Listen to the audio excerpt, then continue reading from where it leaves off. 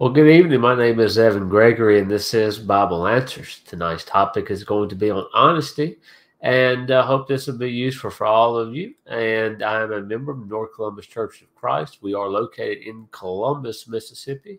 Website scrolling below me at northcolumbuschristians.com. There you find out more about us. And we'd love for you to come visit us at our times of service, which are Sunday at 9 a.m., 10 a.m., and 11 a.m., and then on Wednesdays at 6:30 p.m. And we'd most definitely love to have you to visit. And this is a live show, so any comments, questions, as long as they're related to the Bible, even if they're not related to this particular question, as long as it's related to the Bible in general, I would love to talk about those things. And even if it requires me to come back at a later time and talk about them on this show, would love to have those comments. But going right into the lesson, if I get everything set up, dealing with honesty. I'm assuming that everybody understands what honesty is. We can contrast between being honest and dishonest. Say, for example, one speaking the truth versus one lying, and that would be not telling the truth or not even doing the truth. And we'll look at Leviticus 19, and we're not going to turn there, but so this is the law that was given to the Jews. And I want to make note there that in that chapter, I'm the Lord your God is written 15 times just in that chapter. At least that's how many I counted. And why does he say those things? Well, it's again a reference to his authority, to his power, and the Jews, by implication, the Jews have every obligation to be obedient to him and be willing to do the things in which he lays forth. And in that chapter, we see a lot of instances where honesty or being honest in tongue, in verses 11, 12, and 16, but also not with just what you say, but also the things in which you do. So we have a payment to the laborers, being honest with that, being honest in your measurements, and then having these honest judgments as well. And just as an aside note, there's much that can be said in the Old Testament about not only just being dishonest. We're not going to really look at these Old Testament scriptures dealing with saying things dishonest or lying, but in reference to your dishonest measures, there's a lot that could be said about that and how God abhors people cheating people by the use of scales, for example, that were not reading correctly. And by doing that, people could cheat people out of money, and they could cheat people out of their livelihood. So when we look at the honesty, and even in the Old Testament, that this honesty goes beyond simply what we have to say. It also encompasses everything that we do as well. Now, going to Ephesians 4, verse 25, so moving to the New Testament, Paul writes, says, therefore, putting away lying, let each one of you speak truth with his neighbor, for we are members of one another. And so this is a very plain, clear statement from Paul. So what are we supposed to be saying? Well, we're supposed to be only speaking the truth. We're to put away lying. That's the old man. That's the way of the world. So we're going to put away this old man and putting away this lying, this being deceitful, and speaking truth. And of course, when we think about that, we may say, well, this is just that's simple. Well, what happens when it may be that the truth may be offensive to my neighbor? Do I soften the truth? Do I kind of twist the truth a little bit so I don't offend them? And recognize that even in regards to that, we have to be very truthful and honest in the way we present things, even if they may be offensive to others. And I'm not talking about, silly things and I just don't like, maybe I don't like the way you painted the living room and the house water. We're not talking about that. We're talking about things such as scripture and the truth of the gospel. Even if that offends, we should be willing to speak those things. In Ephesians 4, verse 29, it goes even further. So we were talking about speaking truth. So that would be, we're putting away lying. So we're putting on honesty. And here it goes even further. It says, let no corrupt word proceed out of your mouth, but what is good for and necessary edification, that it may impart grace to the hearers. So no corrupt words. So not is it only just speaking truth, but we also have some qualifications for what we should be saying. And our words should, of course, not be corrupt, but also edify. And this idea of edifying is building up. So it's not tearing somebody down. You're not speaking things that just break someone down. It causes them to be discouraged. And also it imparts grace to the hearer. So the things in which it is the most useful is most good for those that are around us. Even though the things in which we say could be true, is it edifying? Does it build that person up? It doesn't impart grace. Does it, show this favor to this individual? Or I'm just saying these things just to bring that individual down. So we should not be doing that. So not just simply lying, but also these corrupt words. Now, also recognize that dishonesty is intertwined with worldly lust, and these are things in which we ought to give up. Titus 2 verses 11 through 13. It says, for the grace of God that brings salvation has appeared to all men, teaching us that denying ungodliness and worldly lust, we should live soberly, righteously, and godly in the present age, looking for the blessed hope and glorious appearing of our great God and Savior, Jesus Christ. And so this is a very well-known set of scriptures, and it's very broad that we ought to deny ungodliness and worldly lust, and that salvation teaches us to deny those things, but recognize how we should live soberly, righteously, and godly. And so we recognize that dishonesty has no part in this living righteously, godly, soberly. It has nothing to do with living godly living according to the will of God. That is directly associated with that ungodliness and those worldly lusts. So think about it, a lot of times when people do lie. What's the reason for them lying? It's usually they think that they're going to get ahead some way. If they're lying about something, say for example, they lie on their resume for a job application. What's it for? Well, to get the job, probably get more money, and it's some way usually in which it is to make our lives easier, supposedly hopefully make our lives easier, at least we think that way, or it's to make us richer, or to get more power, whatever it may be. That's usually the reasoning as to why we are lying. It's somewhere in that manner of thought.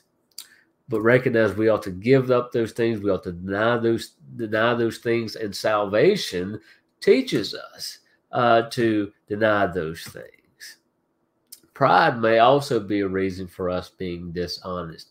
And you think about Ananias and Sapphira in Acts chapter 5, and if you all are not familiar with that, I would recommend you go reading that. But basically, these two individuals they were husband and wife. They were Christians. They go and sell some land, and they only bring part of the money which they claim. Basically, they sold a piece of land. They had X amount of dollars, but they kept some of it back. And then when they went to go give that money, they said they were giving the entire sales price for land, when in actuality they wasn't.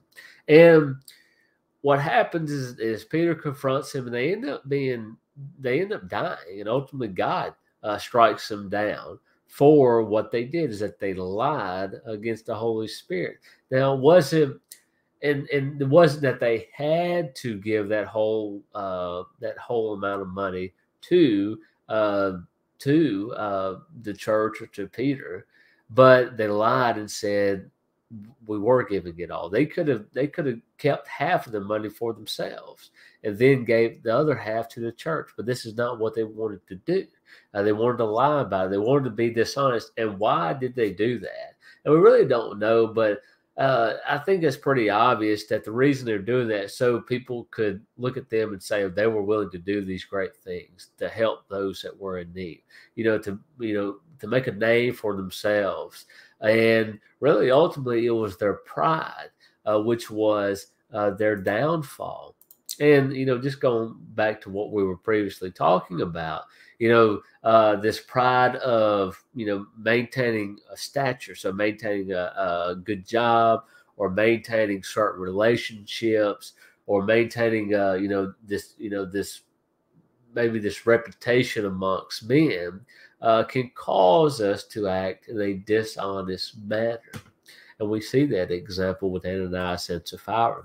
Notice in Matthew 23, verses 5 through 7, Jesus talking about these individuals that do these great things, but they're just doing these things to be seen by men. It says all their works they do to be seen by men. They make their phylacteries broad and enlarge the borders of their garments. They love the best places at feast, the best seats in the synagogues, greetings in the marketplaces, and to be called by men, Rabbi, Rabbi. So he's talking about the Jewish leaders, the Pharisees, and we see here that they were doing these things specifically to be seen by men, and they love all the benefits of being in their position rather than actually doing the work of God. So, again, that's a great lesson for us. Moving along, when we think about practically being dishonest or being deceitful, that it destroys trust amongst individuals. And when we look at 2 Kings chapter 19, this is a situation when the king of Syria has gone up against Jerusalem. Hezekiah here is a king, and we see where the Rabshakeh, or is it basically a kind of an assistant to the king, goes and says, "Thus you shall speak to Hezekiah, king of Judah, saying, do not let your God in whom you trust deceive you, saying, Jerusalem shall not be given into the hand of the king of Assyria." And so he's saying that to the Jews, and he's telling the Jews, hey, look, don't listen to Hezekiah. God's not going to deliver you. Hezekiah is lying to you. And ultimately, if you kept on reading that chapter, you see what Hezekiah was 100% telling the truth. And God did deliver the Jews from the Assyrians, but recognize what he was trying to do here is he was trying to destroy the trust that the Jews had with King Hezekiah, and doing this in a deceitful manner. And I think we can recognize this in various facets in our lives. If somebody lies to me, it's hard for me to ever trust that individual again. And, I'm always going to be, even if that person repents, I forgive him, and he does the right things, there's still, something there that I have to be careful and recognize that although he's straightened out, that this is what he has done before. And I have to be careful about that. And the reality is it stays in my mind, regardless of what he does or what I do. And there's that part of that relationship that just kind of gets really destroyed by lying or being deceitful. James 5 verse 12 says, "But above all, my brethren, do not swear, either by heaven or by earth or with any other oath, but let your yes be yes and your no, no, unless you fall into judgment." And here James is talking about that basically you be such an honest individual that, don't be giving these oaths, but say yes. And when you say yes, it's really just as good as you gave an oath, because when you said it, you have, that that it's going to be done. You have committed to this. There's nothing really going to stop you from doing this. And the same thing with saying no. And so we see there that even in, if I commit to doing something and I say, yes, I'm going to be here, well, I need to be here. And of course, we recognize there may be some emergency, but other than that, I'm committed to be there. And that, again, builds a reputation for myself. Am I willing to, even if it may put me in some type of bind, am I willing to keep those promises? Or am I just going to say, well, I'm not going to worry about it? And that reputation, that trust that other individual may have with me, it gets destroyed because of me lying to that individual. And recognize finally in Revelations 21 and verse 8, we've been talking about honesty. Well, when I'm dishonest, I'm a liar. Well, what's going to happen to those that are liars? Well, they're going to be condemned. They're going to be thrown in the lake of fire. But the cowardly, unbelieving, abominable, murderers, sexually immoral, sorcerers, idolaters, and all liars shall have their part in the lake which burns with fire and brimstone and death. So you may think, well, lying is not that big of a deal. It's just a little white lie. Well, it's going to cause you to be in the same spot as the murderer, as the idolater, as the sexually immoral. We can look at that and say, well, that's really bad. Well, lying is just as bad. It's going to end up causing you to be condemned just like these other individuals. And so even if that's the only thing we look at, recognize the severity of what happens if we refuse to act honestly. All right, and that is the end of my lesson. Again, I hope it's been useful for those that will watch. Again, if you have any comments, questions, feel free to leave those.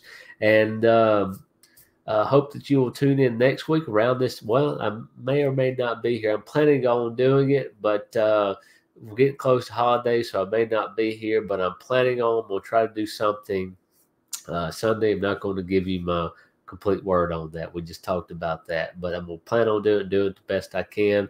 But again, we try to do these every Sunday. It's around 7. And so hope that you will tune in. I do upload these on YouTube as well. So find our page, YouTube page, North Columbus Church of Christ, and watch them if you miss them, and or show them to your friends or family. But until then, I hope that this has been useful for y'all, and hope that you will keep tuning in to our later shows. Thanks.